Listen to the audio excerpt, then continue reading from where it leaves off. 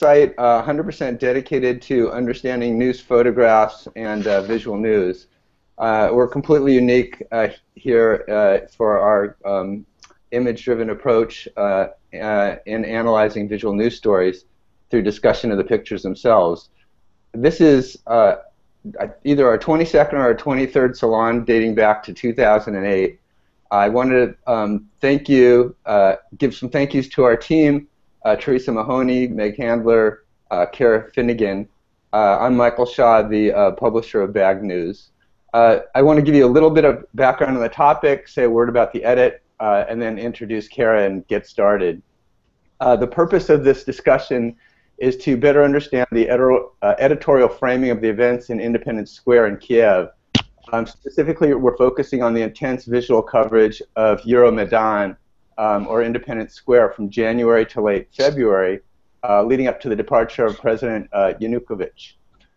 In terms of the edit, the photo coverage brings many topics to mind, including sensationalism, different symbols and visual stereotypes of war and history, the role of social media as a distribution channel, and civil war as increasingly a media event played out on a central stage.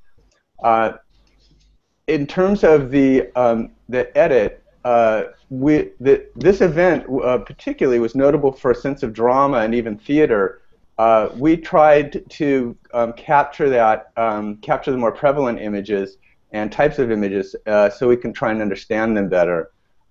Then we also tried to balance the edit with a cross-section of themes, including state power and popular uprising, religion, gender, demographics, of course, geopolitics. And then we were especially tuned to the role of portraiture in the coverage, and we're also curious as to why that was true in this case, as opposed to the coverage of Tahrir Square or events in Taksim Square in Turkey, etc. So we have a fantastic panel today. I don't want to steal any of Kara's thunder, but David, Katya, Patrick, and then our two photographers, Donald Weber and Brendan Hoffman. We're waiting for Donald to join us, and Brendan was just called away on assignment. He's in Donetsk, and he said it's been completely quiet there for 3 days, and then 2 minutes ago he got a call. So he's investigating, and he may be joining us at some point over the next 120 minutes. We'll see. So without further ado, let me introduce our moderator and a great colleague and friend, Kara Finnegan. She's professor of communications at the University of Illinois. She co-wrote the book, I say, call it the book, on visual rhetoric. And then she's a leading scholar in visual research. She's known for her work on Lincoln, the Civil War, the visualization of poverty, and more recently, somewhat in cahoots with myself, White House art and the Obama Flickr site. So I turn you over to Kara, and I will also be doing some live tweeting, and if you're following or participating on Twitter, use hashtag BagSalon, BagSalon, and we'll also try and work in some of your questions and comments if we can. Thanks very much. Thanks, Michael. And thanks to everybody who's joining us live at the Salon, or who may be watching an archived version of it later. It's my pleasure to introduce our panelists today, and I'll begin on your visual left with David Campbell. David Campbell is an independent writer, researcher, lecturer, and producer who analyzes visual storytelling and creates new visual stories. Most recently, he was appointed secretary to the World Press Photo Contest jury, and he directed the World Press Photo Multimedia Research Project. Katerina Haskins is Associate Professor of Rhetorical Studies in the School of Humanities, Arts, and Social Sciences at Rensselaer Polytechnic Institute. Her research examines visual rhetorics of public memory and national identity. Patrick Whalen is a former international assignment editor at Getty, former national news photo editor at Wall Street Journal, and currently is world news photo editor at the Wall Street Journal. As Michael mentioned, we also have two photographers scheduled to join us today. Donald Weber, who is on assignment, but we hope will be appearing shortly. He is a documentary photographer who's received the Guggenheim Fellowship and won 2 World Press Photo Awards. He has photographed extensively in Ukraine and Russia, publishing books on Chernobyl and post-Soviet authority. And we will be discussing a few of Donald Weber's photographs today. And then also, as Michael mentioned, Brendan Hoffman. He is a news photographer and co-founder of the Prime Photography Collective. Brendan's work has been published in Time and in the New York Times, and he has received awards from Pictures of the Year International and the White House News Photographers Association. He's currently based in Moscow, and we'll be discussing one of his Ukraine photos today. And as Michael mentioned, Brendan was, until just a few minutes ago, joining us from an apartment in Donetsk, Ukraine, and he has had to go off and chase some news, so we may be hearing back from him. And we hope Donald will be here, but at minimum we will be discussing the photographs of both of these great photographers. I thought that we might begin then with the edit, and let's look at the first image in the slideshow if we can. David Campbell, you and Michael, I think, collaborated on the idea for this salon, and this photograph seems to be a good place to begin talking about the question of what is it that makes that made and then certainly continues to make the Ukraine story so visually compelling. Well, I think it's the dramatic aesthetics, you know, that are evident in this slide. I think that was something that struck me through January and February watching it. The number of times that you saw references to apocalyptic, fire and ice appeared in the title, because it was these protests were taking place during winter as well. And you just had these extraordinary contrasts of color and form that made these, you know, very dramatic images and made them stand out in relationship to other protests, you know, that might have been taking place in Turkey and Venezuela at the same time. So they were a really good illustration to me of how the question of aesthetics is, you know, at the heart of news photography. You know, the quality of the aesthetic plays a really significant role in getting certain things up the visual news agenda, and this is a good case, I think. Yeah, let's talk about some of the features of the image itself, because one of the things that really strikes me is it's so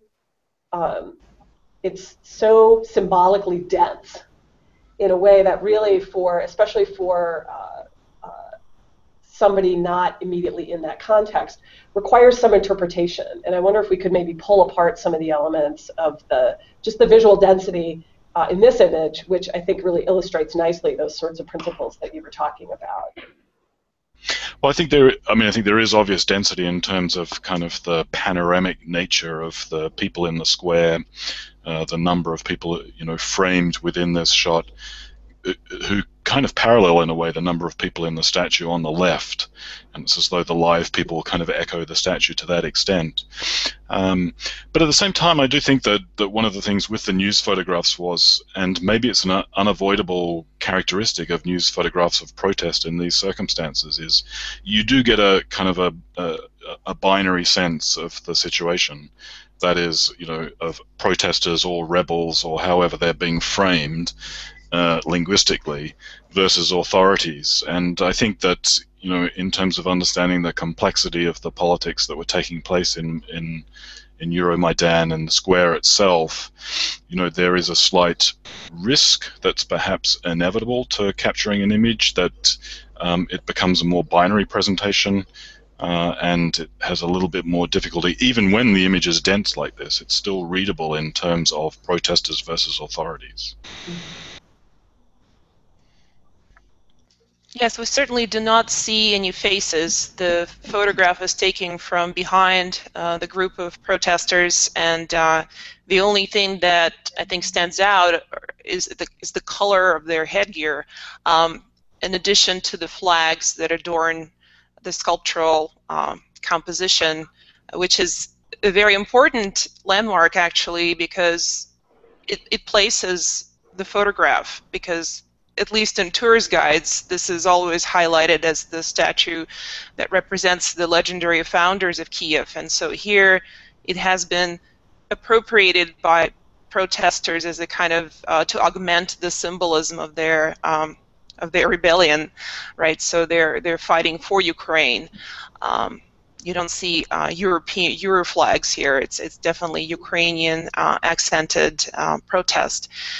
So the color versus the darkness, the smoke, also is a very big contrast, and I think it makes for a much more dramatic portrait, as opposed to, and we'll look at those later. I think the riot police are pictured pretty much monochromatically. There's hardly any color, so the color, I think, highlights at least visual diversity of the protesters as opposed to the monochromatic uniformity of the riot police. So also, you don't. I'm sorry, Patrick. I was going to say, you don't see the government forces or the riot police in this photo at all, which is kind of interesting. You just see the darkness behind fighting this force. It is very apocalyptic in that sense. And I think in general, at this stage of the coverage photographically, there was far less focus on the riot police and government forces. They were always behind shields, behind riot masks and so forth, so you never really got a very good sense of the identity of these people. It was, as she just said, sort of this monochromatic, faceless force that we were looking at every day, as compared to the protesters who were wearing a variety of makeshift uniforms and civilian clothes and helmets and whatever they could get. Yeah, it's an interesting point, because throughout the coverage it was hard to tell from the pictures to get a sense of like hierarchy of authority. It just seemed like, or even to tell like who is in charge, or who is, I guess, winning and losing, if we end up in that kind of paradigm with news photos. But a lot of the photos you saw not just the statue, but somewhere you'd only see the female figure. And if I understand it, she also represented a Slavic goddess, and is seen to some extent as like a protectress of Kiev. And it's interesting that she, through like even more and more smoke and other images, continues to have that kind of, well, maybe that protective sense, the way her arms are outstretched like that. Yeah, it seems like one of the real themes that emerges, I think that probably will emerge in our discussion of a lot of the different images, is the theme of improvisation. In some way, that there's the sense that there's an organization, but it's a loose, improvised organization, and you see that in a really compelling way here. Again, the appropriation of the statue in the square, the diversity in terms of the way people are dressed, as Katya pointed out.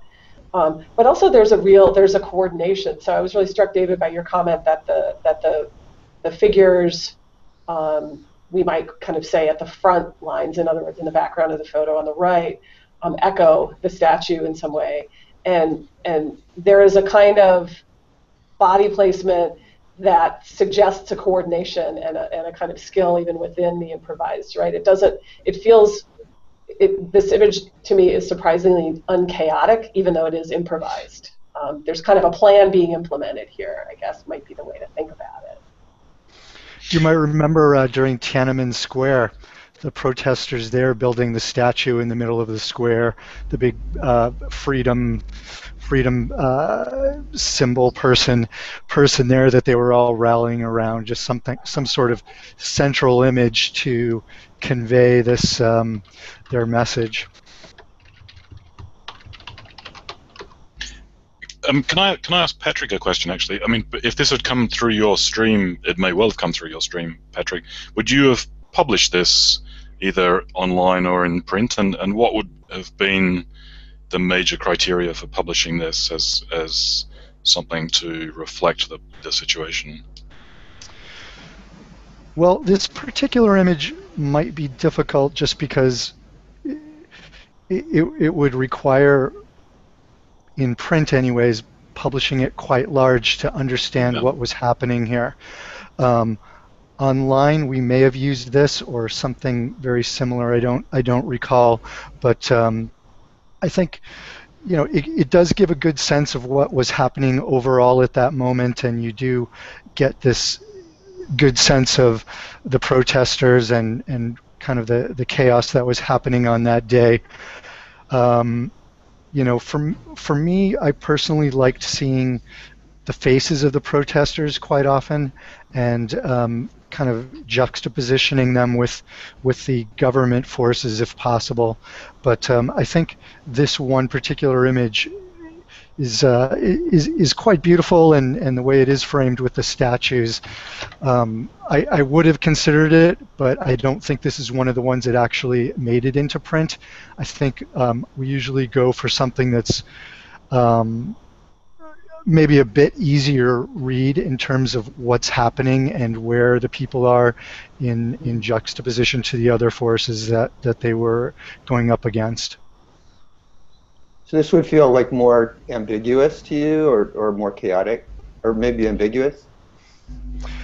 I just think it gives a good sense of mood and atmosphere, but not necessarily information about the overall situation that day.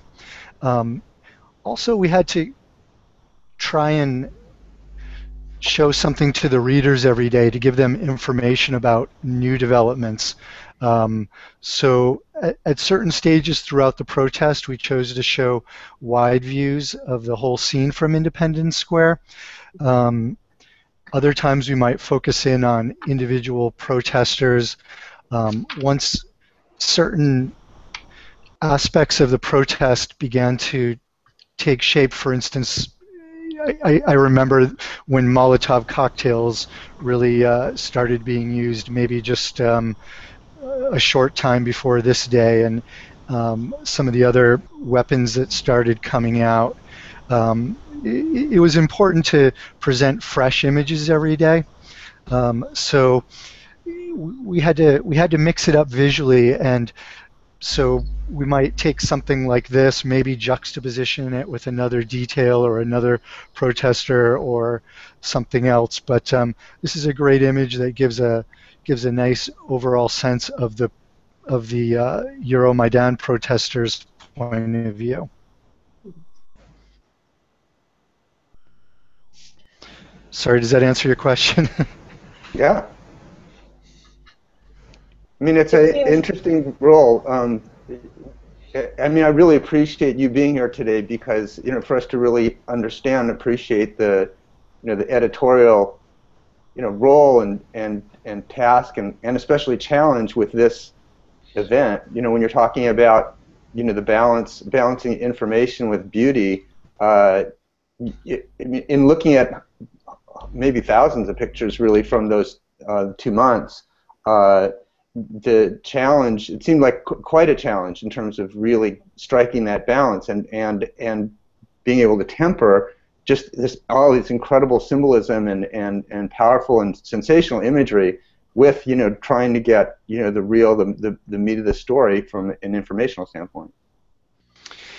Yes, that's correct. And in order to keep our readers engaged and to invite them into the stories, it was important to try and present a diversity of images every day.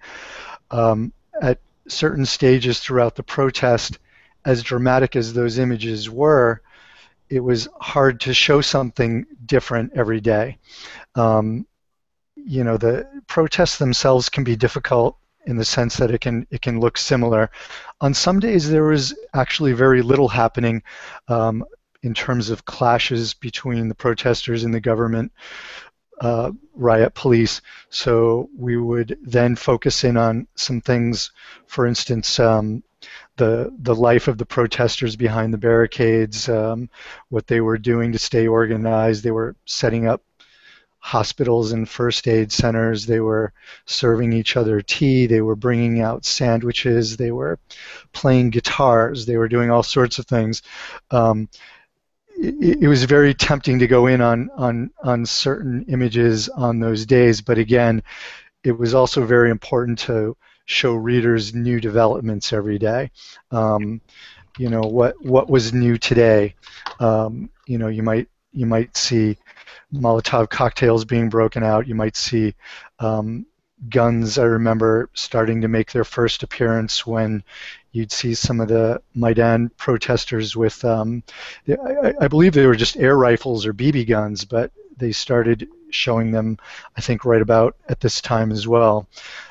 Anything new we wanted to really show. And then once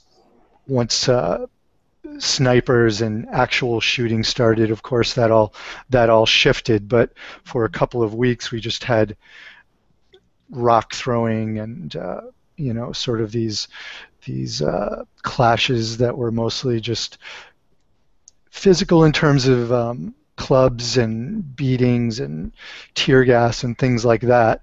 But that can also be very similar to a lot of other protest events we've been seeing all along.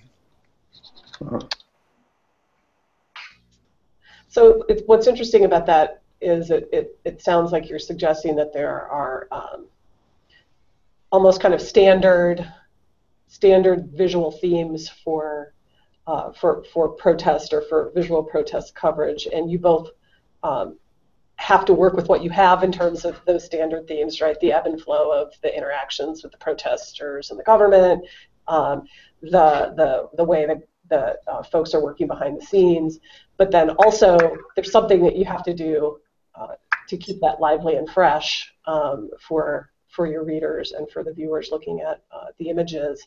That might be a good moment to switch to our second image, which, you know, if this first image doesn't give us the state, this image certainly does, and it taps into some of that, some of the themes, I think, of the protest, and also some of the aesthetic elements that we talked about a little bit early on. Also, it looks like Donald Weber is here with us. Welcome. We have introduced you already, and so your appearance is heralded already. So welcome, and feel free to dive on into the conversation as we talk about this image. Michael, I have to say, when he was walking me through this edit, was referring to this photo as the Middle Earth photo. Yes. That's Robert here. I have to give credit to Robert Harriman. Okay, yeah, right, yeah, he did a piece on the blog. And so, you know, thinking not only, I guess, about themes, but almost really archetypes in terms of these photographs. I wonder if anybody wants to maybe walk us through their interpretation or an interpretation on this image. Well, I think that it's very reminiscent of a lot of film imagery of mindless drones who are launched by a dictator to suppress a people's rebellion. I'm thinking back to 1925, Sergei Eisenstein's classic Battleship Potemkin, where we have these soldiers marching uniformly down the steps and slaughtering civilians, women and children. We never really see their faces. They're basically this robotic brigade that is suppressing the rebellion, and it brings up, and it's an archetype, and I think it's repeated in some popular culture versions of that. So we see that in George Lucas's trilogy, the drone army, right? So there's certainly a visual trope that is at work here. About the Apple 1984 commercial. Yes. Yeah. Very good. My favorite association. Or World War II Allied propaganda posters, those very graphic posters that we used to see, where there'd be just kind of, you know, these, as she said, sort of robotic stormtroopers with helmets and no faces and sticks, kind of just ready to come in and start beating civilians and so forth. Yeah, I'll say something here. Hello, everybody. Sorry for being a little bit late, just working. But one thing that I noticed straight away is that it's actually from the other side. It's from the other perspective. It's from the police perspective, which is something that you rarely saw from Kiev during all the Euromaidan events. So for me, that's actually kind of a stunning image because it is from that other side. And we were always led to believe that it was this massive army of protesters. But when you look here, I love just the little specks, the little dots on the snow hill, but it's an army of police. So in a way, it's kind of the roles are reversed here. This is the perspective of the protester with the police in the background. But here we've actually flipped it where it's the police in the foreground and the protesters in the back. And it's quite an amazing sight because, as I said, it was pretty difficult to get on that other side. So it's good to see a rare point of view. You know, thinking about what Patrick said earlier about news value, is that then the news value of this image? It is so symbolically dense and so elusive, as several of us have come up with analogies of what this looks like. But Dom, it sounds like what you're suggesting is this did show us something we didn't see, and therefore it was visually fresh in the context of the other images that were circulating at the time. Yeah, absolutely. I think I see that it's it's a local guy, Anatoly Boyko, who's Ukrainian and from there knows it and understands it. So I think that has a lot to do with it. And I guess a criticism, or not necessarily a criticism, but an observation that I made is that, and this is not just to stick to Ukraine, but I think this is news coverage in general. Even though we're supposedly objective observers, we always identify with one side or the other. And certainly in this case, we identified with the underdog, the little guy who's throwing his little Molotov cocktails against this giant army of robotic drones dressed in black and helmets and shields and such. So I do think that there was probably a weak imbalance between both sides who are perpetrators in what was happening over there in Ukraine.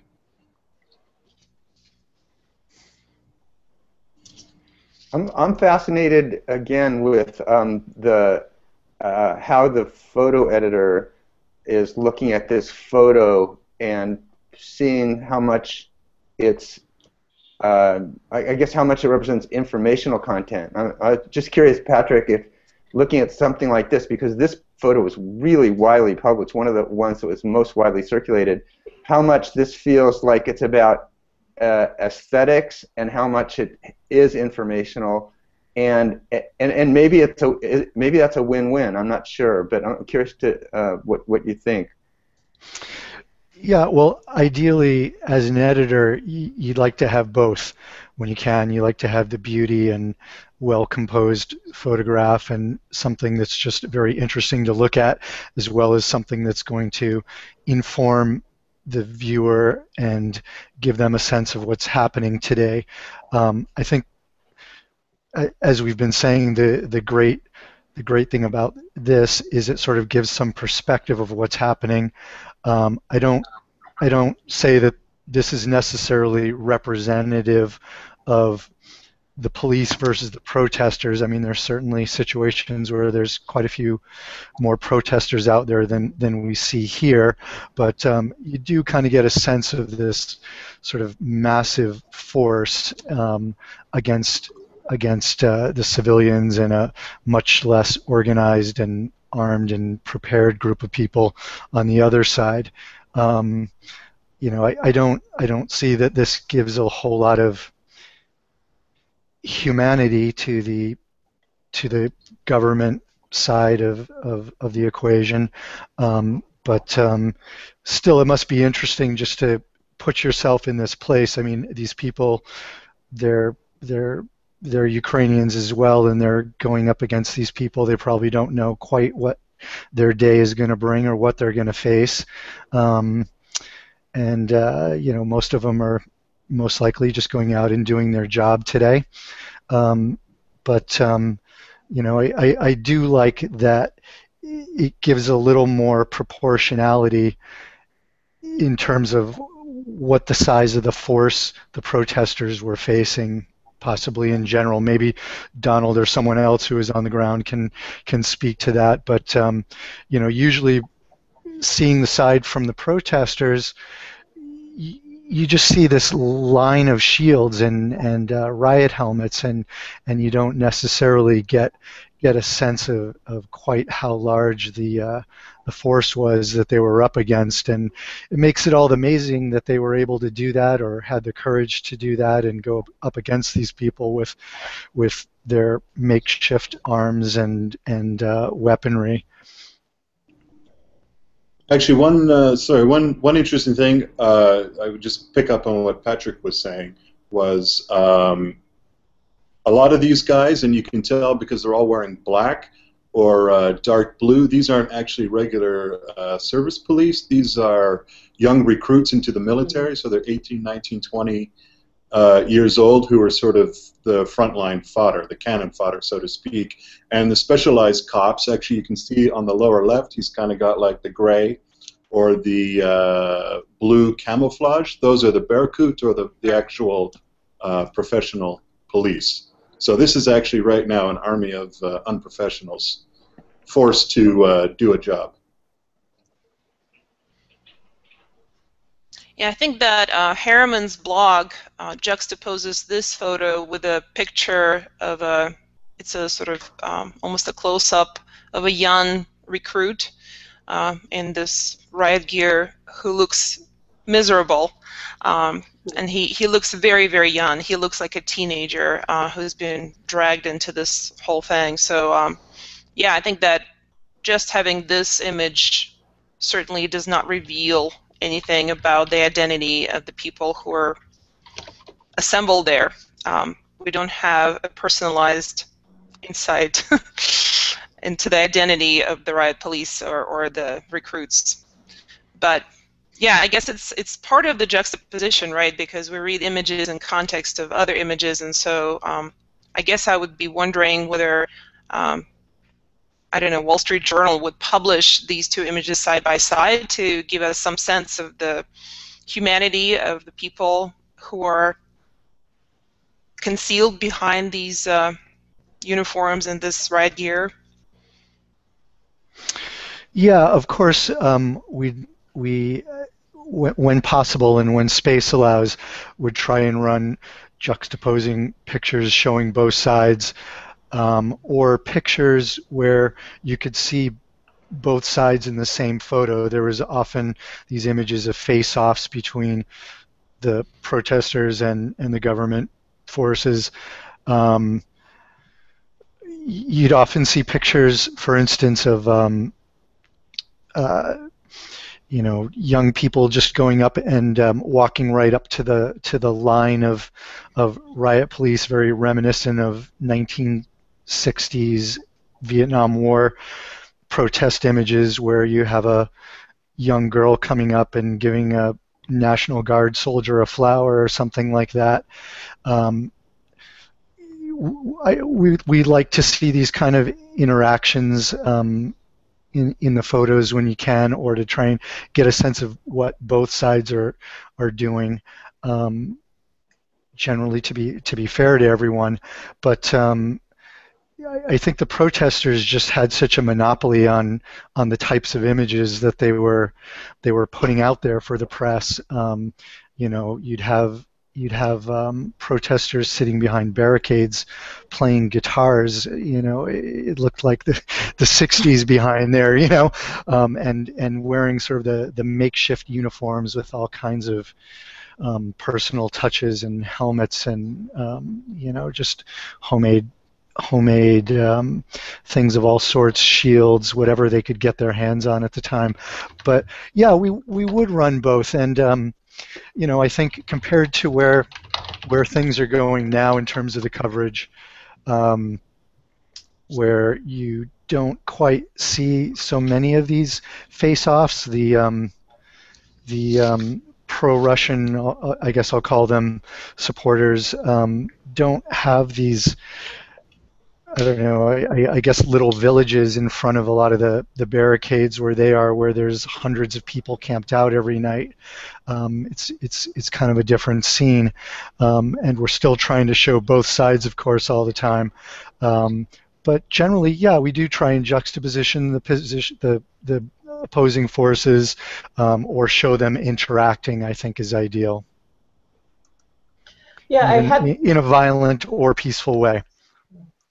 Yeah, I thought it would be helpful, because this is a nice transition point, to look at some of the images of the protesters, as you were saying, and how they're, again, that more improvised, right, personalized, and also useful set of tools that they are adopting for themselves. And can somebody talk to the significance of the Red Cross there, the shields with the red, what look like red crosses on them? Do we have a sense of what those are meant to indicate? Well, it's I'm going to take a guess here, but definitely a symbol of Western Ukraine, because it's a Catholic cross, not an Orthodox cross. Okay. That's my sort of interpretation of it right there. Mm-hmm. Mm-hmm. Which is sort of one of the battle lines, is that Western Ukraine is Catholic, the rest of the country is Orthodox. And it was not really a potent part of the protest, but it definitely was a part, the religious aspect. I think we were all very intrigued by the images we'd see every day during the protest of priests giving mass, and they were very present throughout these protests, walking out in front of the protest lines, and people coming through carrying the pictures of the religious icons seemed to pervade a lot of the images we were seeing every day. I'm not sure. I'm not sure if they were Catholic or Orthodox exactly. Probably both, I'm assuming, Donald. But that was just a big part of the images and the photos that we were seeing every day.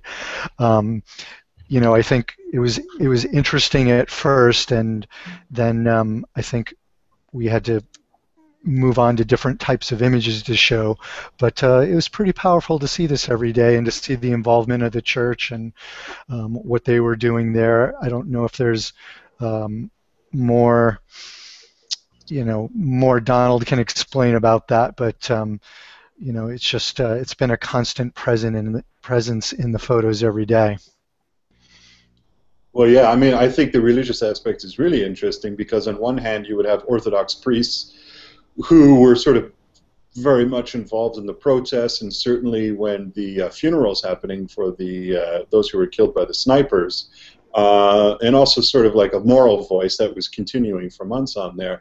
But on the same hand, I remember covering the Orange Revolution, those who were sort of, and you'll see this now with the protests happening in eastern Russia with the pro-Russian side, and you see the old babushkas with the icons holding it up against the tank, which is sort of like a stop. So it's really tough to say what role does religion play. I think in this case it's sort of using it to whose ever advantage at that point. So it's definitely not fair to say that the Orthodox Church was a pro-Euromaidan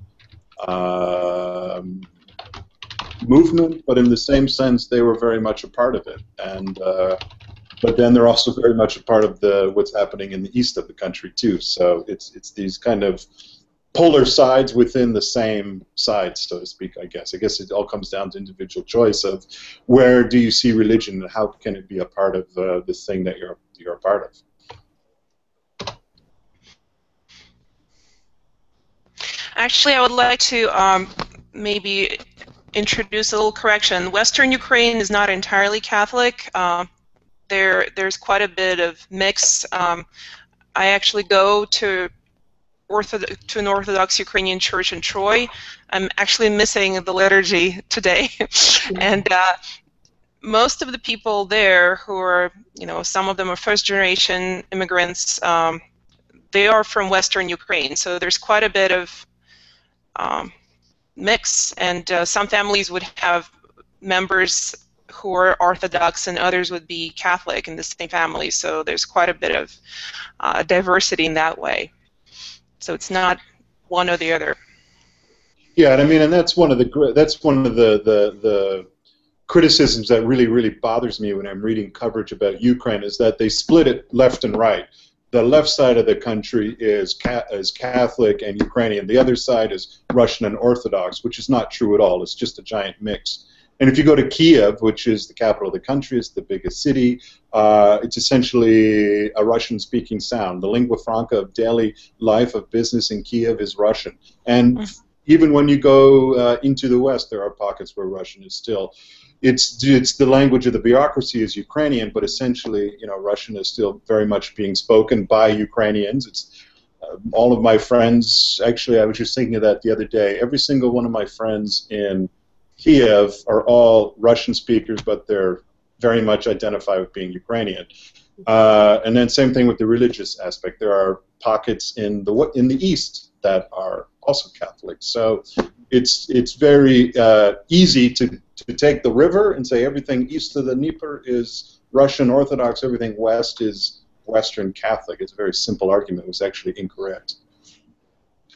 Yeah, I had Teresa move us ahead to this image, which was later in the edit, because it seems to reflect the kinds of things we're talking about right now. And in some ways, the religious aspect is the introduction of a third interlocutor, or different institution into the conversation about class. And as you're highlighting, it really complicates the story in a variety of ways. And this image, to me, the juxtaposition between the foreground and the background is really interesting. We've got the kind of almost personal moment that's happening in the foreground with the priest. And then in the background, we have a woman who, to my eyes at least, appears to be in a kind of posture of scolding. I'm not exactly sure if that's how others read it. But I'm curious if anyone wants to kind of read this image into this conversation we've been having about religion.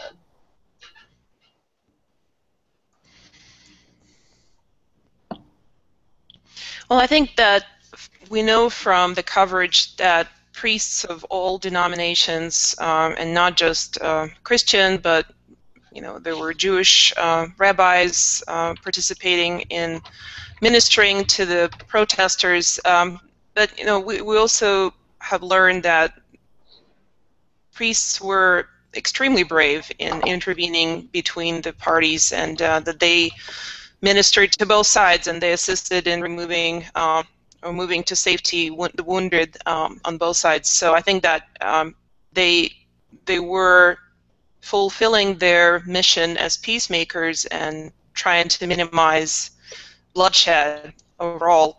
But I guess from the images that we get, mostly they seem to have aligned themselves with the protesters' side. So we get this additional symbolic layer that religion is giving some moral authority to the protesters. And obviously this particular image is interesting in the way that this man who appears to be a protester, this is a confession, right? So it's performed in an unusual place. He's not in a church. He's kind of out in the open, and the image raises a question, at least for me, you know, what is he confessing off? Is it something that he has already done, or his intentions? So there's this very kind of poignant moment, I think, that signals to us the sort of the ethical, the moral dimension of this confrontation. That it's not just about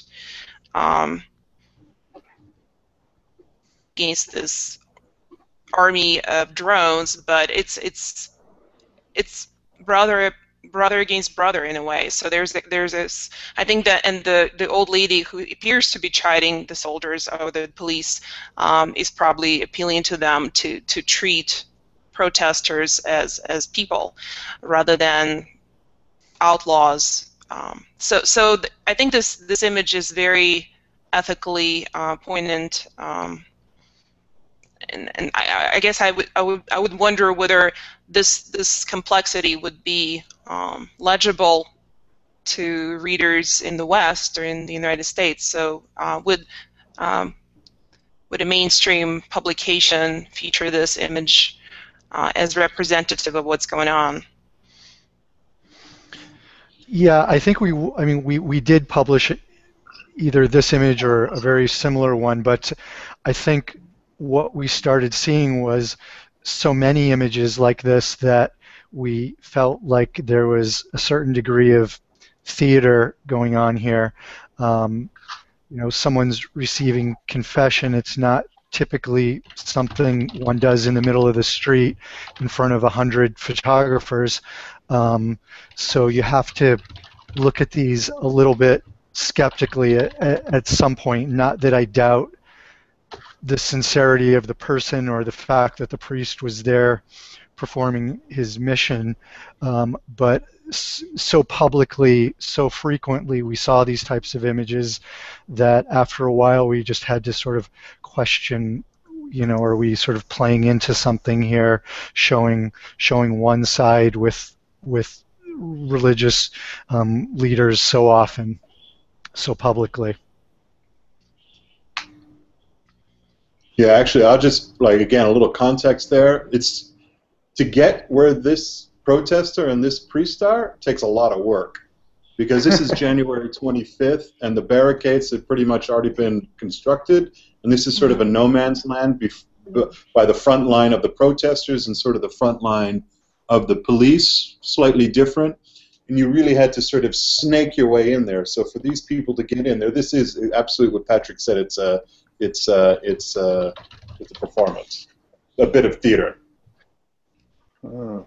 Yeah, David, did you have a point about this image or one of the earlier images of the protesters and the shields?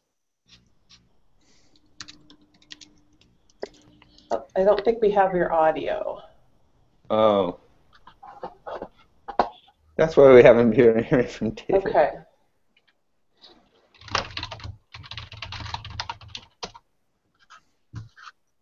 Yeah, I don't think your audio's dropped out, David, but if you want to, we have a text box. If you want to type a comment or question, I could maybe direct it to the group as well. Yeah, David says he's going to check on the audio. It was working fine up until a bit ago.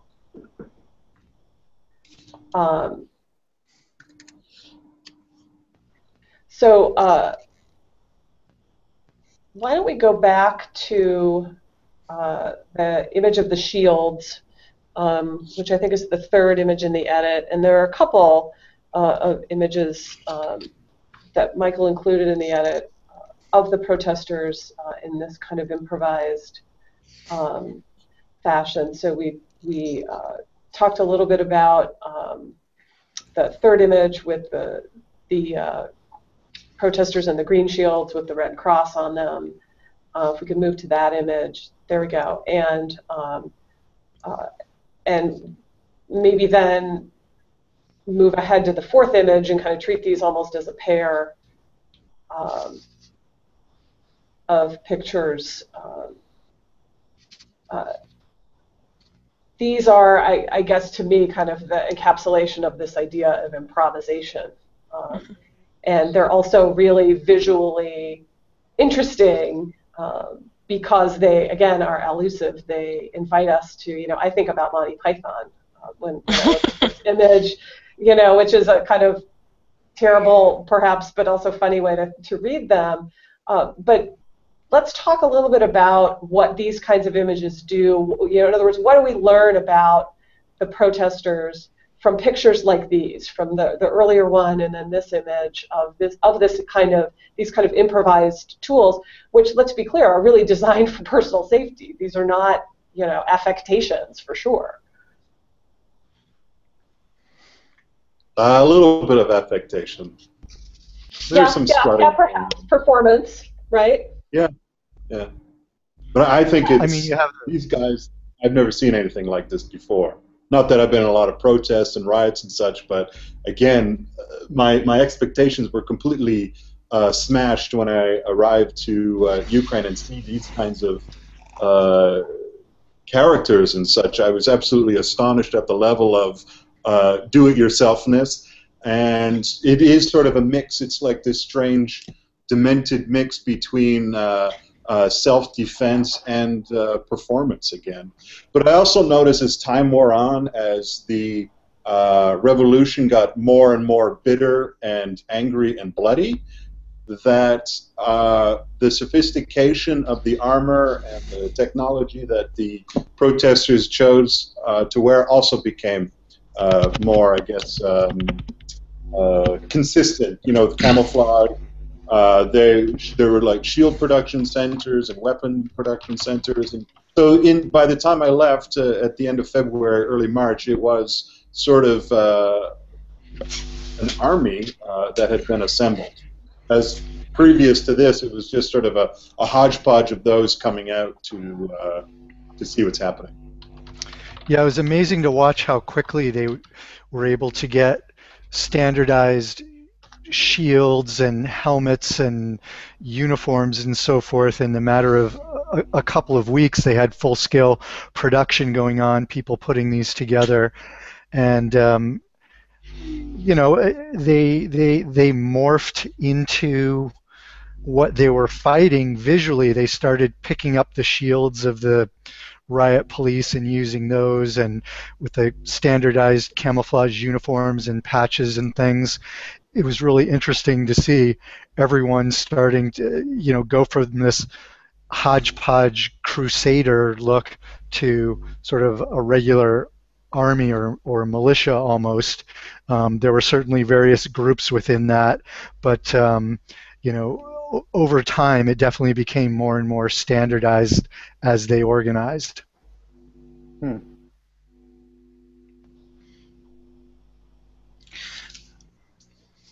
Well, this is an image taken on January 20th, so this is before the major outbreaks of us. So yeah, there's definitely kind of a carnivalesque air to the whole scene, and I don't know. For me, it kind of raised some questions about these young people's motives. Were they simply taking their recent obsession with playing knights as kids into the real life? There's definitely not just performance and playfulness, but a kind of perhaps naive, boyish enthusiasm for things of that nature. So you wonder to what extent these guys are serious. You know, what are they standing for necessarily? Are they there for the thrill of the battle? You certainly receive them. Yeah. Go ahead. You receive them very differently from, say, the guys who are clad in military uniforms and masked. You know, you see them sort of as kids, right? You have a very different relationship to these images.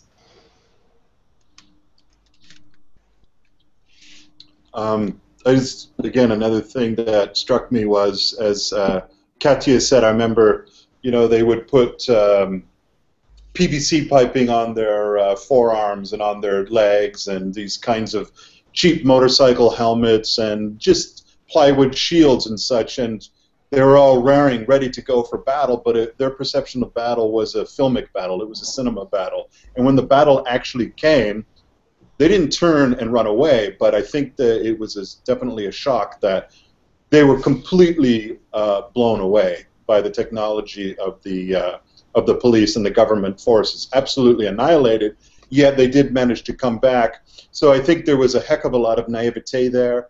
The other thing that I found, that going back to this idea of theater, I've never seen so many photographers in my entire life in anything, let alone here.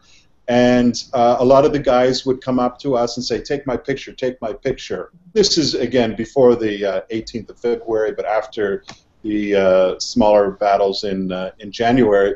So there was kind of this request, and there was a heck of a lot of Ukraine is very much a paternal society. It was always about macho and sort of what kind of a man are you? And this was for me a place where boys could prove their manhood, and especially a lot of the kids, really were kids, late teens, early 20s. There was also a lot of middle-aged folks like myself, but I noticed there was a lot of young men.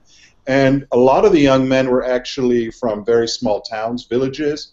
They came from farms. There was a heck of a lot of orphans. I've never met so many orphans in my life except in an orphanage. And to me it felt like this is a class of people who have been completely pushed aside, forgotten. The government has crushed them. They don't care about them. They don't give a shit about them. And that this was their way to sort of take hold of their identity, take hold of their manhood, take hold of something that was very personal to them, and then sort of be able to fight for it and to beat the police, because effectively they did. And that to me was the transition, the engagements that I saw were these sort of smaller farm boys who over time actually realized through violence that this is the way we are going to come forward and stand and be recognized as somebody, not as a forgotten orphan. Yeah, can you hear my sound now? Yeah, you sound great, David. Yeah. Okay, great. I think what Donald's made a point there that goes back to something I wanted to make earlier too, which is that so many different things come together in these protests. There are so many motivations, so many dimensions of identity, so much of politics and culture ebbs and flows around these protests. It's hard to identify single reasons.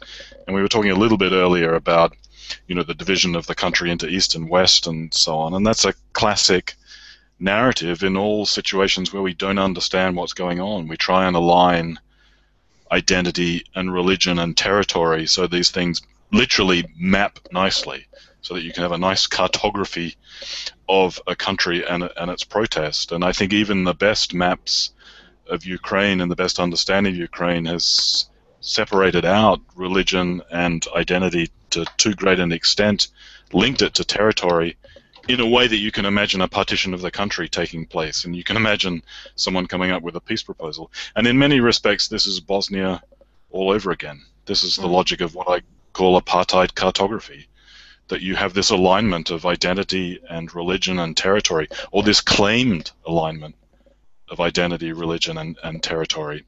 One of the things I'm interested in is kind of what work do these visuals do in either fitting into that narrative that lets us falsely line up identity, religion, and territory in a simplistic way, and what work can they do in making that more complex? I think the image we saw earlier of the protester, potentially receiving confession in front of the line, tends to give us the potential to read that quite simplistically as religion versus the state, and these particular protesters having a particular religion and so on. So when we hear the story about this image, and I think Donald's really good points about how people are using these protests in terms of kind of forms of self-affirmation and so on, how can we get that more complex story visually? I think that's, and maybe that's asking too much of the visuals to do that by themselves. They have to do it in relationship to other things. But to me, that's one of the fundamental challenges here is how to get these things working together to end up with the more complex story. And that's such a key point, and it would seem too that a lot of that depends upon having a sense of who the audience for the visuals might be. So when these images are being published for, let's say, a U.S. audience, right? What can Patrick, as an editor, be expected to do to convey or to work with those images to convey that complexity? And then there's the variety of ways that they're circulated around the world, and then within the space, the geography of that conflict as well. But it is a large demand. But it would seem that we wouldn't all be here doing the variety of things that we do if we didn't believe that there was some heart of a visual story that was, that it was worth the attempt, I guess we might say. I'm curious about how much of the presentation of the visuals by the protesters was carefully planned or orchestrated and how much of it was organic and spontaneous.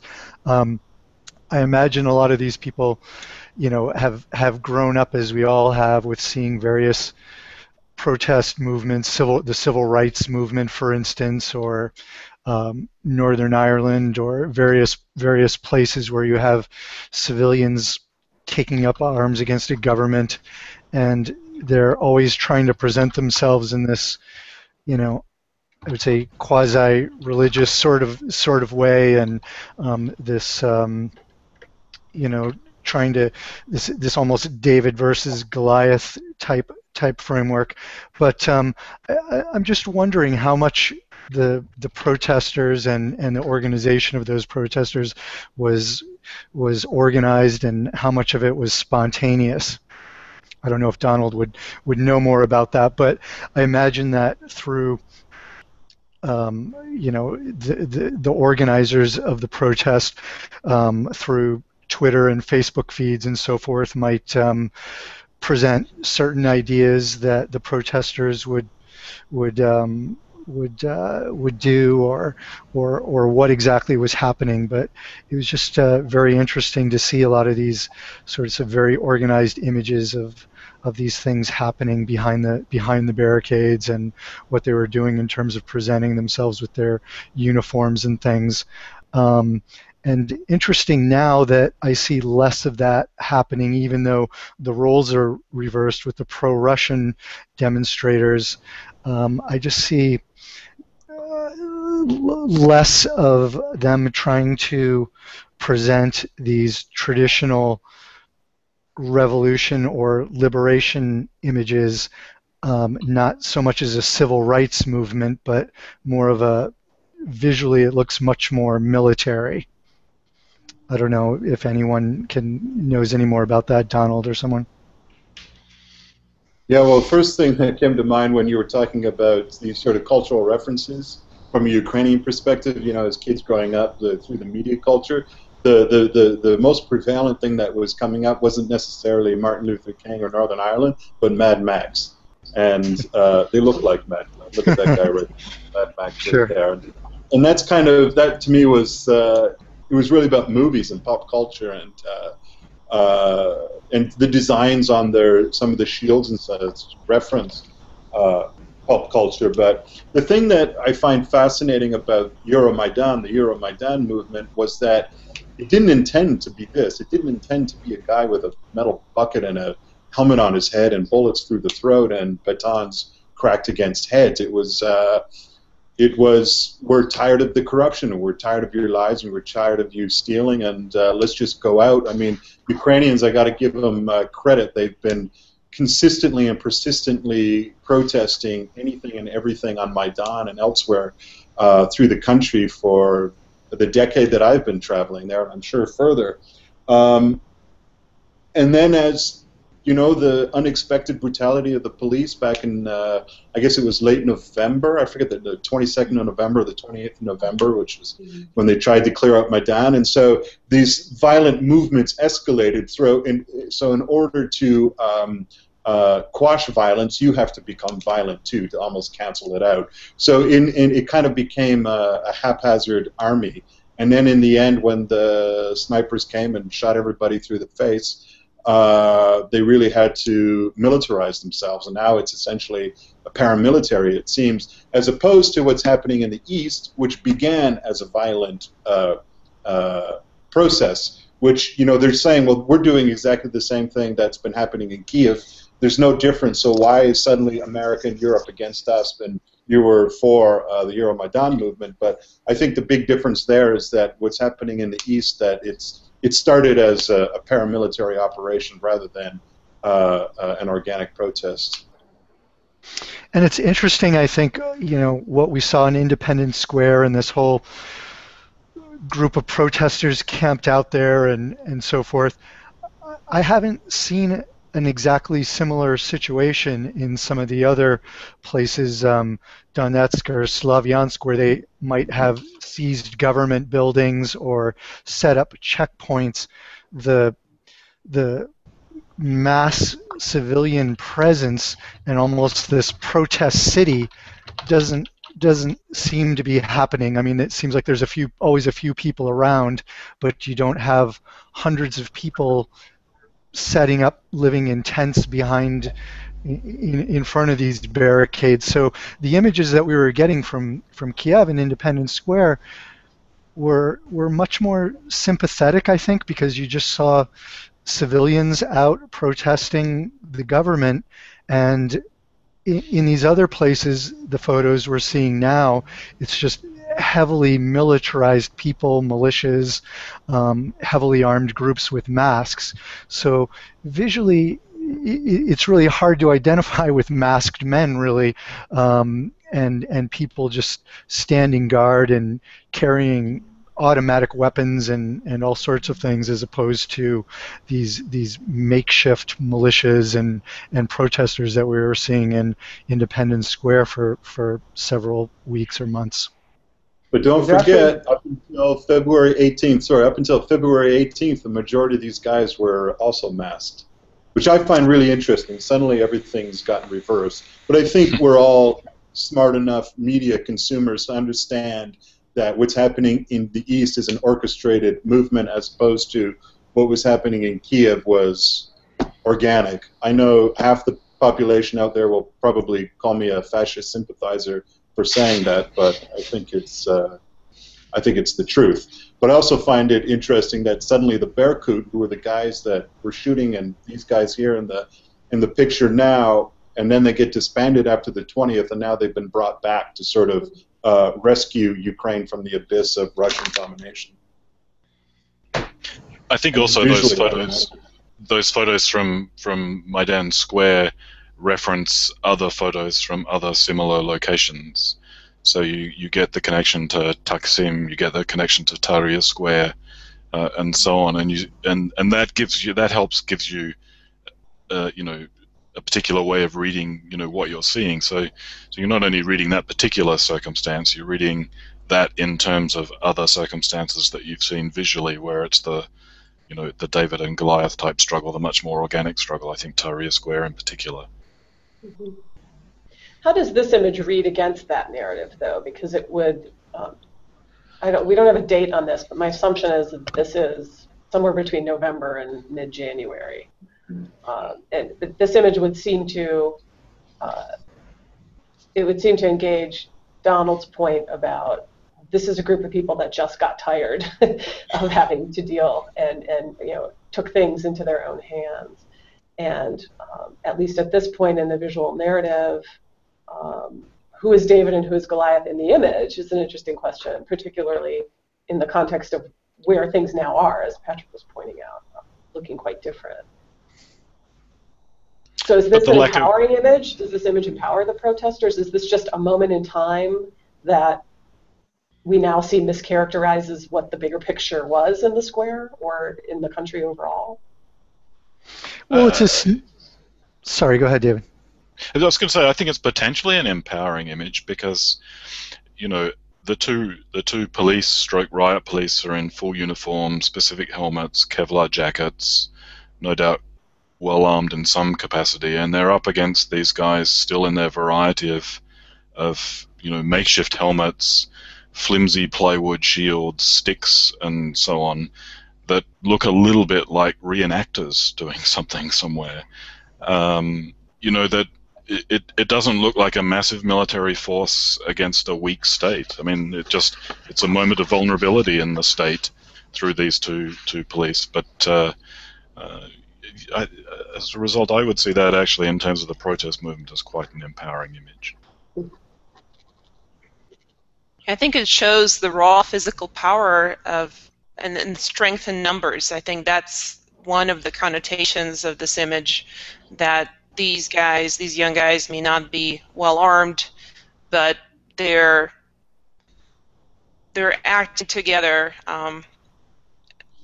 proves to be more powerful, at least at this moment and within this particular shot, than we could imagine.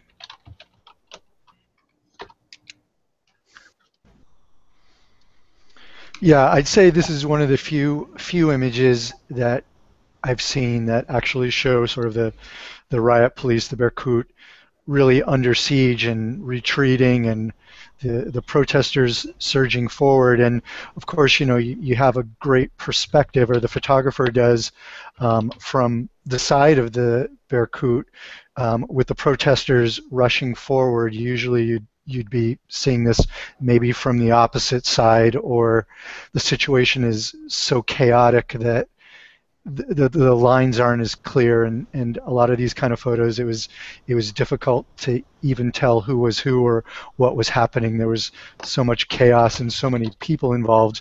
But here it's clear these guys are retreating, and the protesters are surging forward in a very, unorganized way, with clubs and their makeshift shields and so forth. It is empowering to see the protesters doing this, and but I think at this point, you also have to start having some sympathy, if you can, for the riot police as well. Again, these are, I don't know if they're, well, these I guess would be the more seasoned ones, but they're professional police, and they're out doing their job, and here their lives are clearly in danger, and the one soldier is trying to help his comrade here. So you do have a little bit of sympathy for these guys and realize what they're up against. I got no sympathy for them. I understand what you're saying in a larger sense. I guess just on a very small personal sense, I see one guy trying to get his buddy out of danger. Yeah, one thing that's, I don't know if I'm slightly changing the topic here, but we've all been saying it, and I've been saying it, and I tried to articulate it in my own head, and I still haven't come to it yet. But I was really, by the time the latter half of my time there during the Euromaidan, was using the word protester, because at some point they progressed, or they transformed, or they evolved from protester, but to what? I can't necessarily call them an army. I mean, it was really tough to say, and I'm reluctant to sort of use the idea of protester, because a protester to me is somebody who's, and not to say that they don't have a cause, because they do, but somebody who's got a cause. It's sort of, I've got a few pickets. It might get violent, but it will only get violent very quickly, and tear gas, that under no circumstances would I assume that violence, extreme violence, death would occur. And walking around the central area of Kiev, which is where all the barricades were, it really, to me, felt like that Kiev was under siege, and that they were becoming a rebel force that had seized the city, so to speak. But that also kind of connotates an extreme level of violence on their side as well, which I think in most cases they were just trying to defend and to secure their line. So I don't know if anybody else has a better word to use than protester, but these aren't the protesters of my father's generation, I guess I can say. Yeah, that question of definition and labeling is really interesting, and again, we're dealing with a situation that's changing moment by moment as well, and that question of identity that came up a little bit earlier, I think, folds in here to the extent that if we call them protesters or not, they are finding their own identity, but then that's also their representations of identity being thrust upon them in media, and that's also all changing as we roll. I just find it interesting how we just continue to have that tension, though, between the theater and then, looking at this from a more, informational point of view. That the color pink plays such a role in the way it kind of also has a dialogue with the orange of the helmet, and the way that some of the helmets and the colors are really, the processing brings out those strong colors. I was trying to find an image for the Salon that really captured the clash, the actual confrontation between the two sides, and it was hard to find something an image that didn't have a kind of a more dramatic, hyper dramatic, or real theatrical quality to it. And this was one of the ones that was, I think, less so.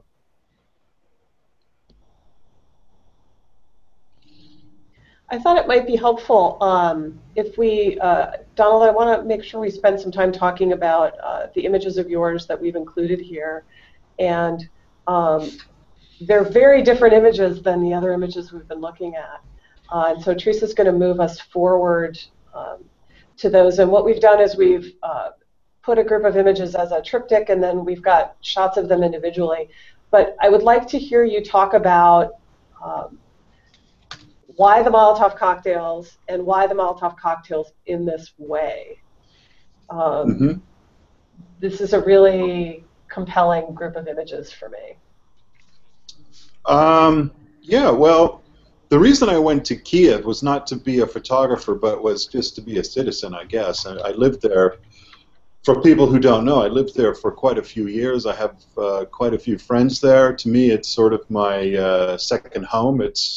I feel it's the place that I came of age. I matured as a photographer. I kind of figured out my voice and such. So Ukraine to me is very important. It's very personal and it's very close to me. And seeing what was happening was really just enraging me being at home. I had a desire as a young man to be a war photographer, but as I aged, I realized that that's somebody else's thing. They don't need to do that. But seeing what was happening was really bothering me, not from a photographic perspective, but from a citizen perspective. So I just went to kind of throw rocks at the police alongside my friends, to metaphorically, but, well, I also wouldn't have minded lobbing a rock or two myself, but which actually then also goes to then my expectations of what I was going to see when I got there, because I was feverishly on Twitter and Facebook and the news and websites and watching the live feeds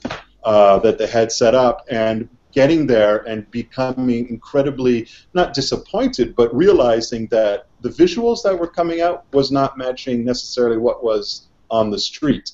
The problem that I have with photography is that you're always sort of confined to a very personal space. It's in front of you, it's immediate, and nothing happens beyond that frame.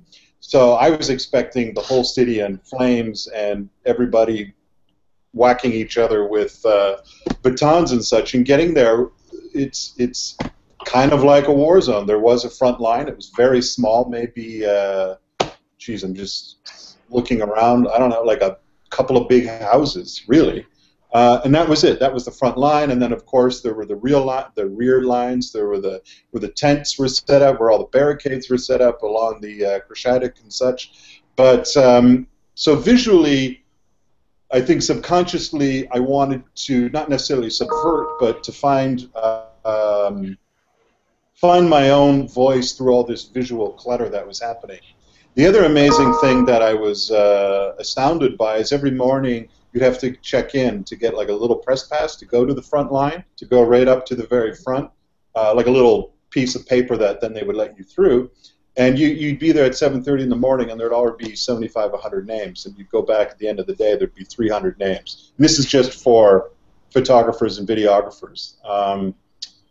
So that was something that was quite astonishing as well, and trying to think, well, how am I going to sift myself through this visual clutter? I mean, there's some great photography that was being made there, but there's a heck of a lot of crappy photography that's also being made. So those were all sort of the little things that percolated in my brain when I was thinking of it.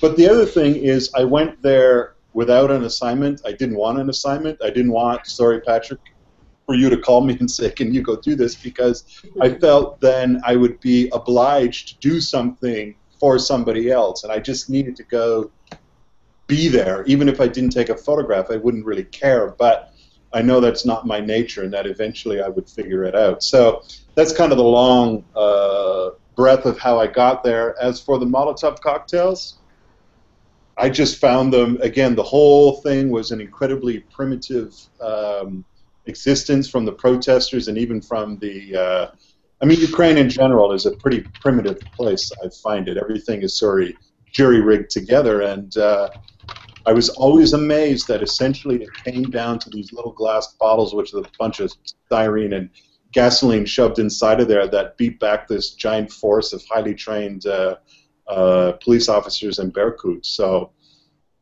I guess it's kind of going into that narrative of the David versus Goliath. I didn't necessarily want it to say that, and that's kind of where the portrait or the still life of the bottle came from. So in a way, if we remove the context of the people, we have sort of the object that's left to fight with.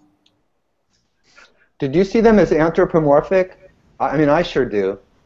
Well, that's what. Yeah, it was stunning. Like actually, when I started collecting them, you know, that one there with it looks like a little wig with a person, and all of them were had their own identity. And in a way, I was kind of metaphorically seeing it as I was talking about the orphans and these young kids that come from little tiny poor villages, but who become these bottles and launch themselves at the police. You know, you take this utter worthless existence that they perceive they have, and suddenly you can fight back against this giant force with just this thing. So in a way, I saw all these little bottles as mimicry, I guess, of the larger protesters at large. Yeah.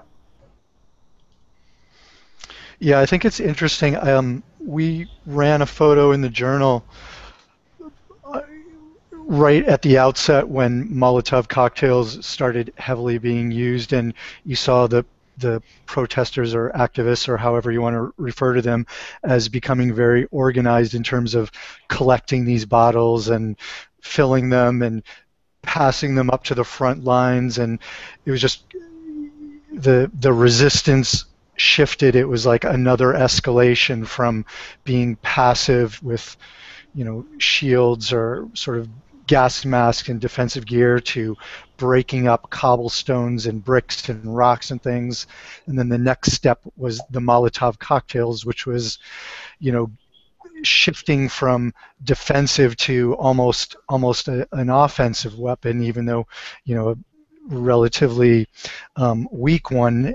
It worked for them, but it did represent a shift in tactics by the protesters and an escalation of the protests in general when they started using these from a coverage point of view, and we were kind of trying to show that. I think the actual image we showed was a group of Molotov cocktails on the ground where they'd all been collected to pass up to the front lines, or possibly sitting somewhere near the front lines. But you know, it definitely did represent a shift in tactics among the protesters. And you know, it's also interesting.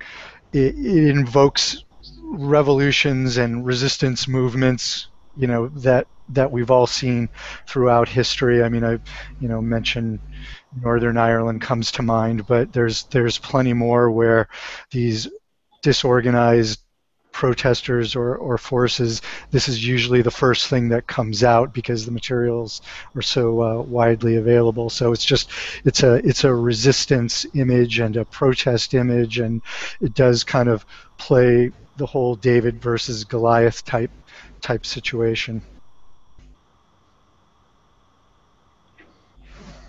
I did have one question for you, Don.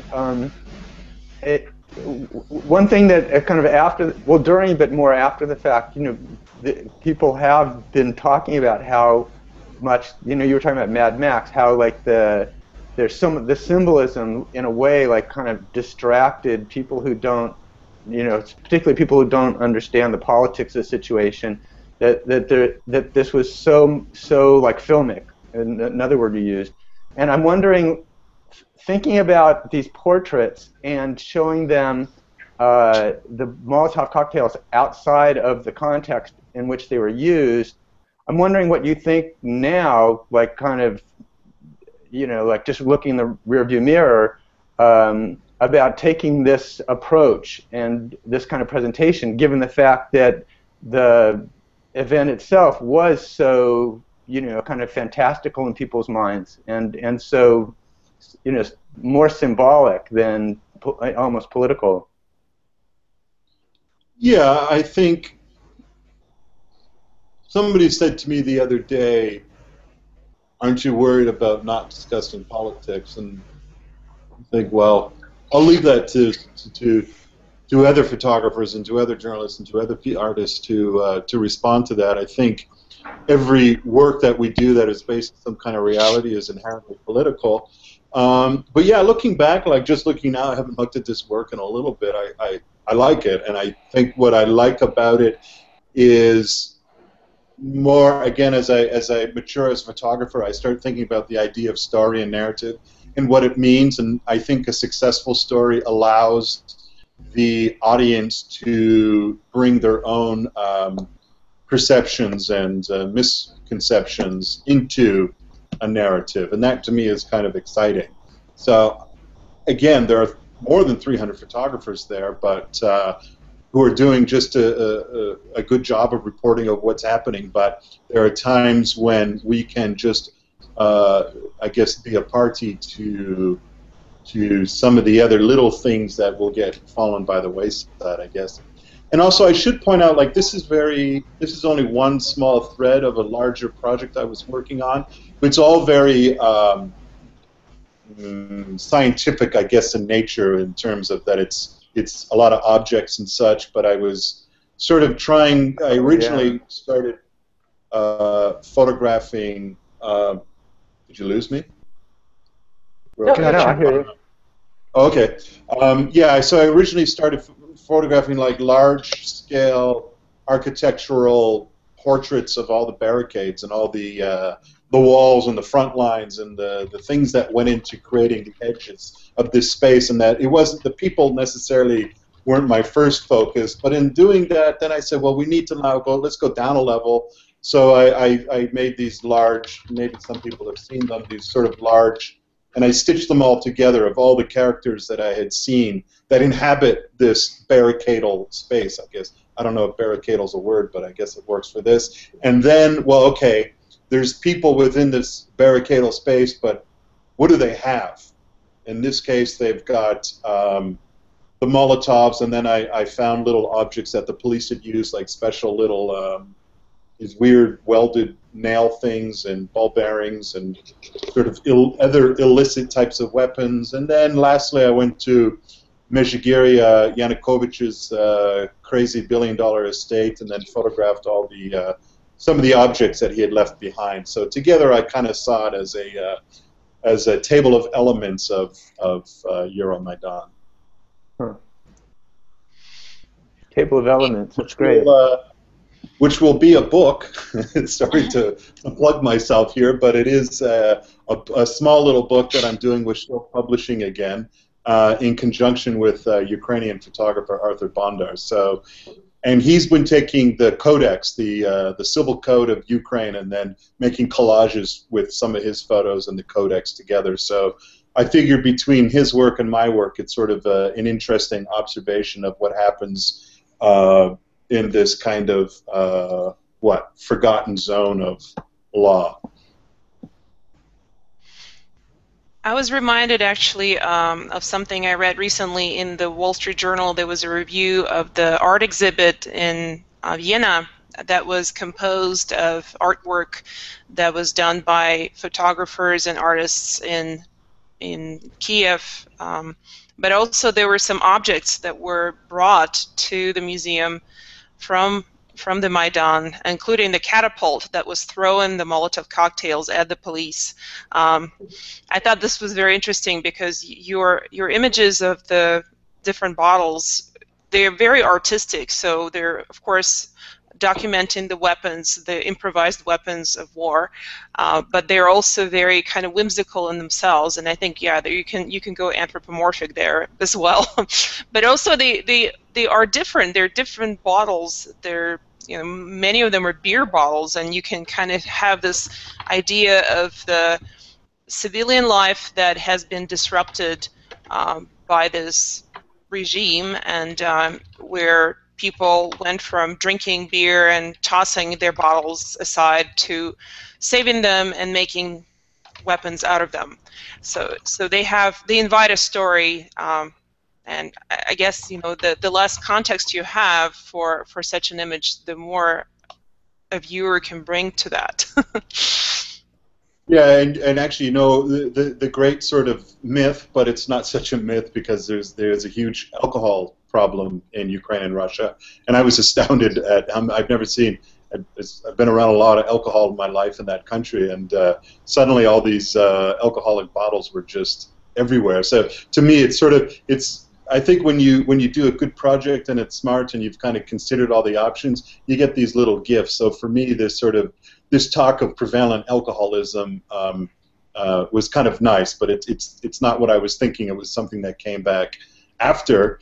But secondly, I was really amazed on Maidan that there was no drinking allowed, and they were very strict in enforcing that. And again, Maidan, pre all this stuff, was a great place to go and jump in the fountains and get drunk. It's a lovely public square to hang out, and then suddenly to have this dry space was really astonishing as well. You know what's funny was that there's a comment on the BagNews post where we wrote about these portraits, and the commenter wrote, if you read the EULA, I guess that's the little term of service thing on the product. It says if you read the EULA for Coke, you'll discover their bottles cannot be used for Molotov cocktails or any other revolutionary purpose. They'll sue you. For real? Was that a joke? I wouldn't be surprised. I'm guessing it's true. Like, oh, better Someone put out that there down. needs to Google this right now. Actually, beer is not considered alcohol in Ukraine and Russia. People drink it as if it were lemonade or something. It's, and people carry bottles of beer around. It's very. It's something you switch to. It's something you switch to after you're done drinking vodka or something like that. A palate cleanser. Yes. Yeah, that's a good point. I remember my first time there in the morning, and seeing 16-year-old kids walking to school with a bottle of beer. I was sort of astonished, but quickly woke from that. I think in keeping it away, Michael really conceived of your Molotov cocktails as kinds of portraits, and so we thought we might extend that to other portraits. Anastasia Taylor-Lind has made several images, again, of protesters, although now I feel like I should make brackets or have some kind of a frame around that word, given that we've been questioning the label itself. But let's talk a little bit about this image as a portrait. One of the images we've seen of protesters up until now in the slideshow have been not entirely, but largely behind masks, behind that performative, protective armor, improvised. And this is, I think, a portrait of a different order, and in a way, a kind of parallel almost to the frontality of the Molotov cocktails. So what do we think about this image of a protester? Does this reflect who we think these folks are, or does it tell us something that maybe we didn't know? Something different. I'll just add one really quick thing here, and I'm glad you showed this photo, because Anastasia, and I wanted to talk about Anastasia and where my work came from, because Anastasia and I worked very closely together. We're also really good friends, but when we were in Kiev, we stayed in the same apartment together. Larry Talbot was also with us. So when you're within this group and seeing what she's doing, it's really tough. In a way, I needed to distance myself from what she was doing. And frankly, I saw what she was doing. I said, well, that's pretty much perfect to me. And also another interesting thing, you talk about the mask. February 18th, 20th, really, was a real transformative moment where, and I found Anastasia's work was really nice up to the 18th, but after the 18th, after the 20th, it absolutely changed, because now the majority of her photos are from the 20th onwards. So there's a transition that's happened, is that they finally have ripped their faces off and are proud of of who they are, that they stood there, that they fought there, as opposed to before there was always a little bit of a reticence. That's why they were, obviously worried with the government forces to me, but I really saw it as a symbolic movement to finally say, I'm not scared of you anymore. I'm taking my mask off. You shoot my friend in the head, I'm going to stand beside him and show you who I am. So that, to me, that's what I love about her project, is that it sort of had that level of mournfulness and pride and strength. And that's interesting too, given that the caption says that this guy was in Maidan for 60 days. So then we assume that, as you say, was 60 days of being more anonymous and needing to be more anonymous. And so that does make this a really kind of profound emergence for this individual kid, right? Yeah. Other thoughts on this portrait? I found this to be the most haunting photograph of all of the ones selected for today, because it's a portrait that, yes, gives us a very individualized insight into the identity of a protester, and we do have this sort of stereotype of protesters as very young men. However, aside from the helmet on his head that signifies his status as a protester, that's actually been kind of loosened up, right? He's not strapped into it. He is a young man who is just like any of our college freshmen. He's listening to music, obviously, in his time off. He's smoking a cigarette. So there's a kind of tranquility about this image, but also I don't know, soulfulness. He is looking straight at the camera. He's not cocky. I didn't read it as being sort of in your face. He's relaxed. His posture is relaxed. He's confronting the camera with his gaze. He's looking back at us, and I kept thinking about this image, not just as an image, but about this guy, Ilya. You know, what happened to him?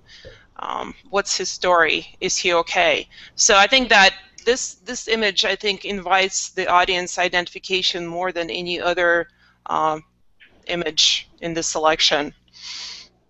And of course, there's a certain kind of bad boy eroticism about it, I should add.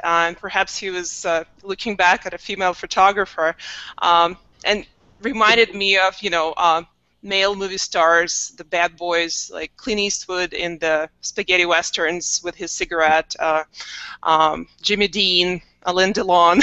so there's that dimension. I mean, there's definitely kind of an eroticism and aestheticism about this picture, but I think that what confronts us is his sort of irreducible humanity. It's funny you mentioned the eroticism, because, and it's too bad Anastasia can't make this call, because that is something, her assistant Emine is also a woman, and so, you know, there's two pretty girls walking up to these guys who have been stuck on the barricades for 60 days. Can I take your picture? They loved it. They felt like kings, that they were sort of finally being rewarded. And again, it goes back to that performance issue between photographer and subject, and that to me is the most interesting thing in documentary and photojournalism, photography in general, is that dance that you have between yourself and your subject and the subject matter at hand. And that's, you know, being there with Anastasia and watching her work, watching the way she handles it and such, to me is really, I wish I was a woman at times, because there's certainly in a place like Ukraine, which is a very much paternal and macho, and it's about, you know, they would help her with the equipment. She would always be getting kisses on the cheek and on the hand and such. So there was this strange little world happening there. So I love the fact that you picked up. I'm sure he's flirting. He thinks he's flirting with her, and Anastasia is probably slightly oblivious to the thing. But I love that dynamic, especially with portrait photography. I think it's great. Well, I think what I want to do now is move on to discuss in absentia Brendan's photo in our edit. For those of you who weren't here with us at the beginning, Brendan Hoffman was with us, and from Donetsk, Ukraine, and then had to leave in order to cover news. So it's looking like he may not get back during our time here, but I did want to make sure that we spent some time talking about this image, and I think several of us probably had questions for him about the nature of this image, and so in the absence of those, in the absence of Brendan's ability to answer them for us here, we might kind of take this image on its own terms and see what it offers us to the picture of the conflict as it's been laid out in our conversation and over the last hour and a half or so. I'll say that to me, one of the really, I just find this photograph incredibly compelling, and it's part of me wants to caption it old media. It's a kind of documentary. The photograph is documenting a documentary moment that is extremely unusual in general, and particularly in this situation. So I'm really curious to hear what folks have to say about this photograph from Brendan. Well, you used to, sorry, go ahead, David. No, after you, Patrick.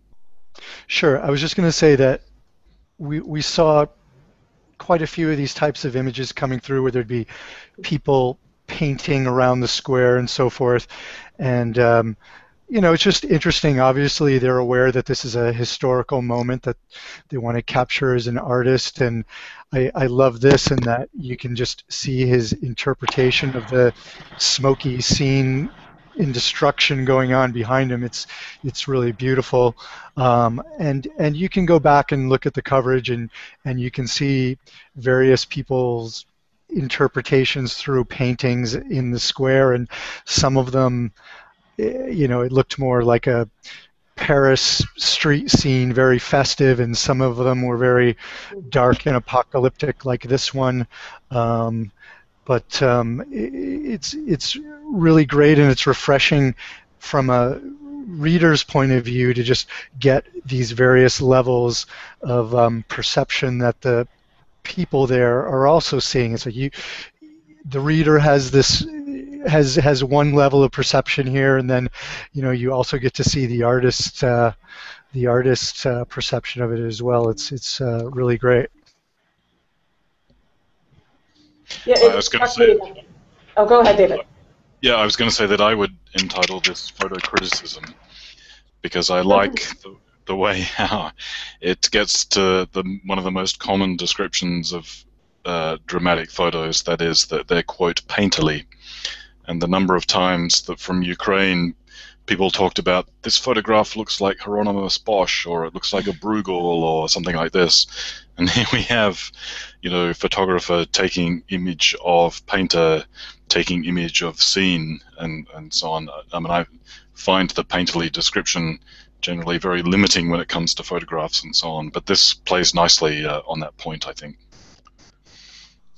Yeah, I think that this photograph offers a kind of a meta commentary on the art of photography as an art of representation, because it is an advised comparison between the new medium, or the newer medium, and the older one, of course.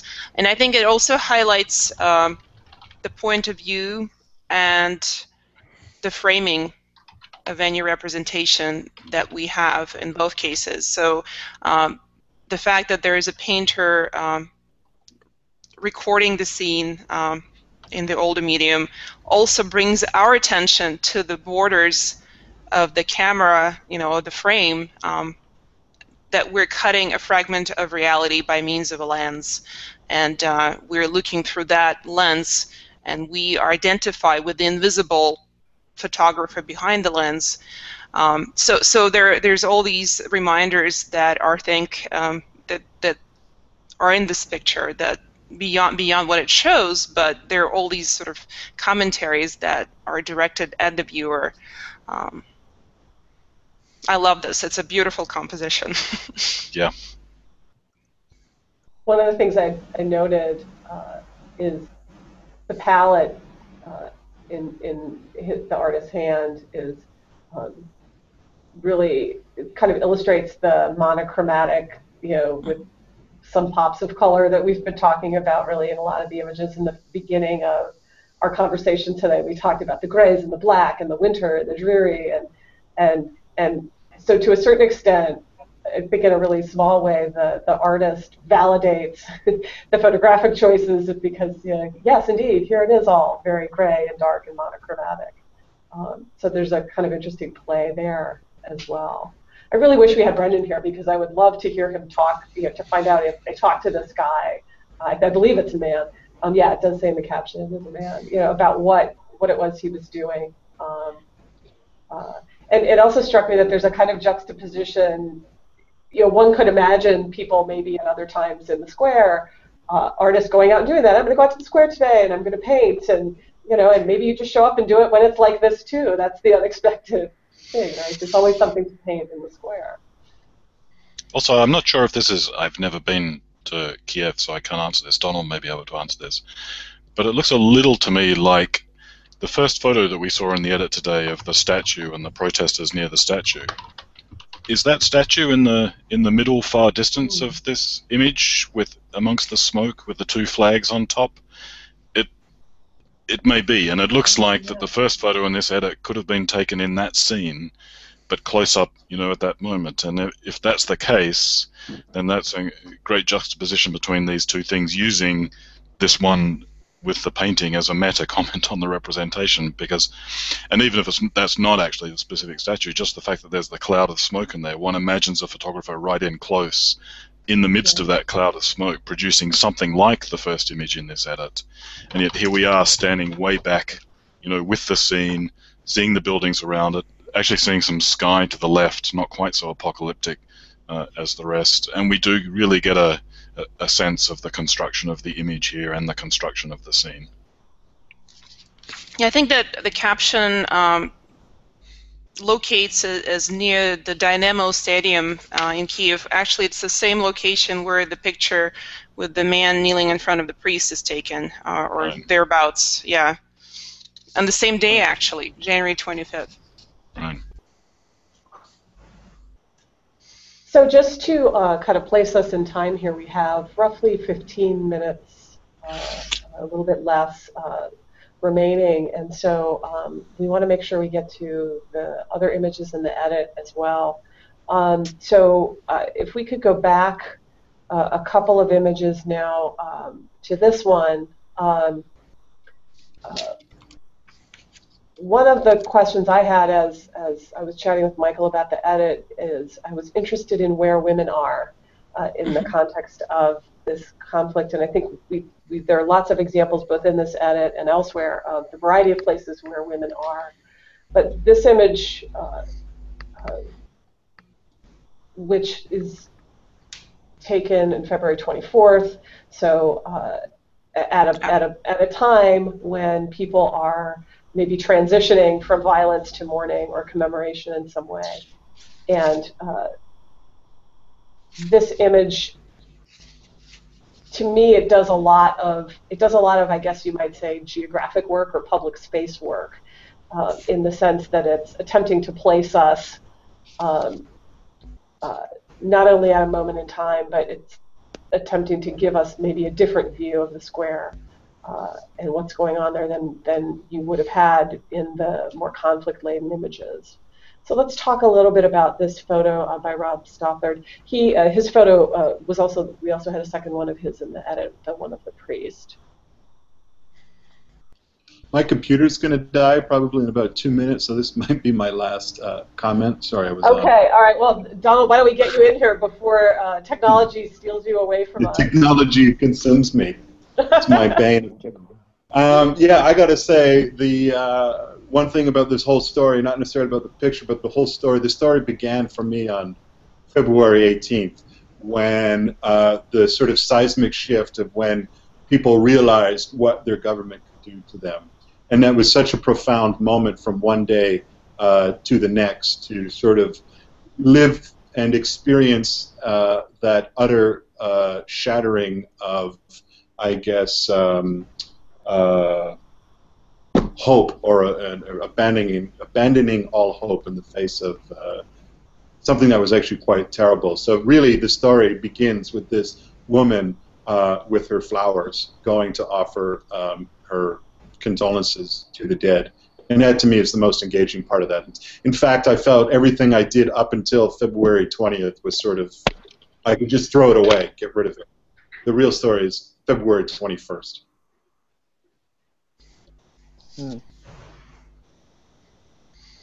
So what is this? Is this an end? Is it a beginning? What is being pictured here, really? I think it's a beginning of a Ukraine awakening to its reality, that the country to the east is ready to eat it and can't stand that it wants to break away and be free, and it's also realizing that the countries to the left of it, to the west of it, couldn't give a shit. Stuck in the middle between two giant voracious appetites. I think at the time, from the point of view of from my point of view, or from someone here, it seemed to be such a shift. It seemed like once they started shooting people, the Maidan protesters won. I mean, it was obviously horrific and tragic, but it seemed like that's when the momentum really sort of kicked in their favor, because so many people were so outraged by the images that came out of it, and you had people streaming in and leaving flowers and memorials for all these people. The tone really changed in general at that moment, right after all this. You know, it wasn't long after, I believe, where you started to see Yanukovych's private residence being ransacked and so forth, and you really saw things showing that the Maidan protesters were getting the upper hand, so we thought at that time.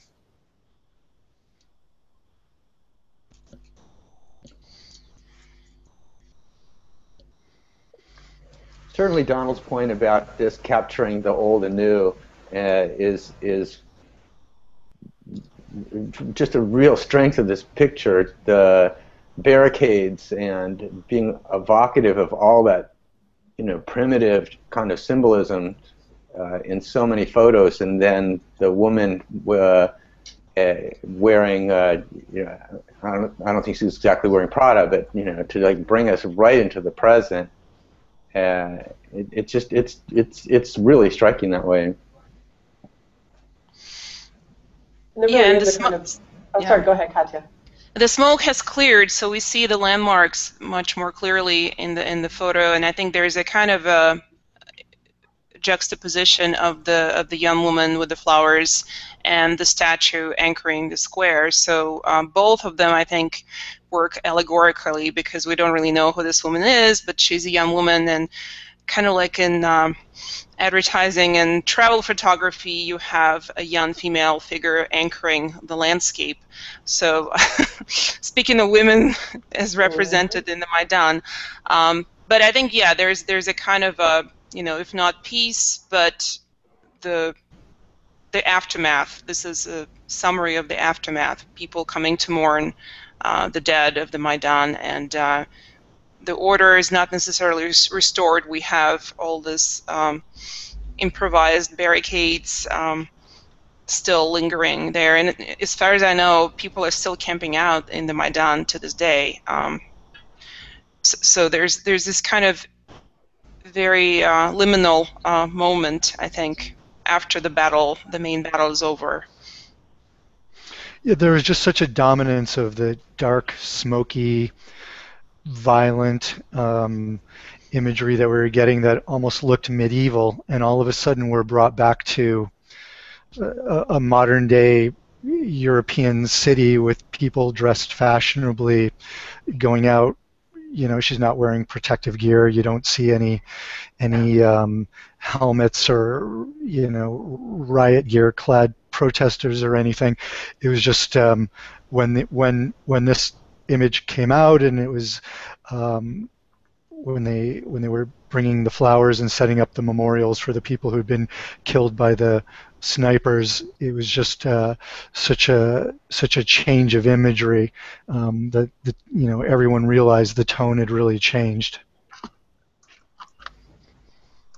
In the context of that idea of the changing of the tone, why don't we talk about one additional image in our edit, which, Patrick, you referenced earlier, the palace, right? So again, a change in tone, and there's almost a kind of visual relief. As you were talking just now, I was thinking that where our edit began 2 hours ago and where we're ending now would seem to be a progress from dark to light, but yet we know that is not the case, literally, and it's all much more ambivalent. But let's end our conversation by talking about this image. Again, like many of the other images in this wonderful edit that Michael put together, this seems to encapsulate so many of the themes that we've touched on in our session here. And this is an unattributed photo, which I think is also telling, and because it says a lot about where we are in terms of social media. And we didn't have a very long conversation today about how social media has been working in the context of Ukraine, but obviously this is something that people are paying a lot of attention to as well. So thoughts on this image as we wrap up our conversation? Well, you just have this sort of, you might be reminded of some other things. For me, sort of like Ceausescu and his fall and other Cold War dictators possibly, when they were basically run out of their lavish residences. I was kind of surprised that there wasn't more anger and destruction at the residence. I saw some papers and things being sort of ransacked and so forth, but the overall atmosphere was one of people going to the park on a Sunday afternoon or something and just strolling the grounds and looking at the life of this person. I don't know how much exposure they might have had to this before, but I think it's just relief, and I think none of us at this point were quite prepared for what was going to be coming afterwards and the change of events. But at this moment, it was celebration and relief and happiness, I think.